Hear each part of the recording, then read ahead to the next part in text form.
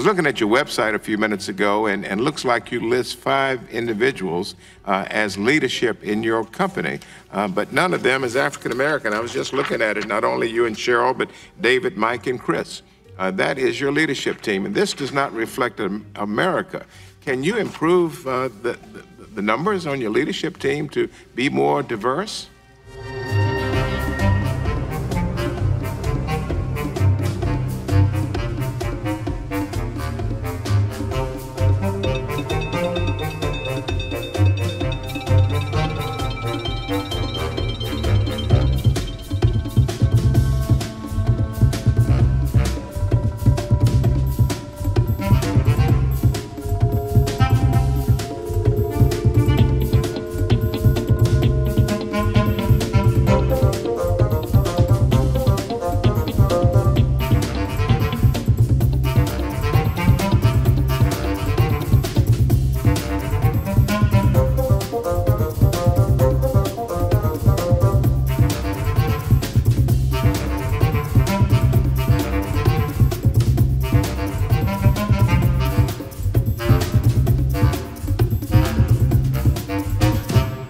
And this does not nearly meet the definition of building a racially diverse community.